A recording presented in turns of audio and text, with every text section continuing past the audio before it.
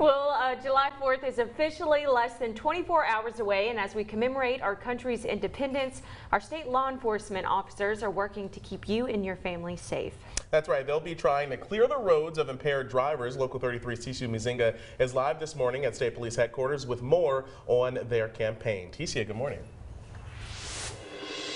Good morning, Carly and Jaron.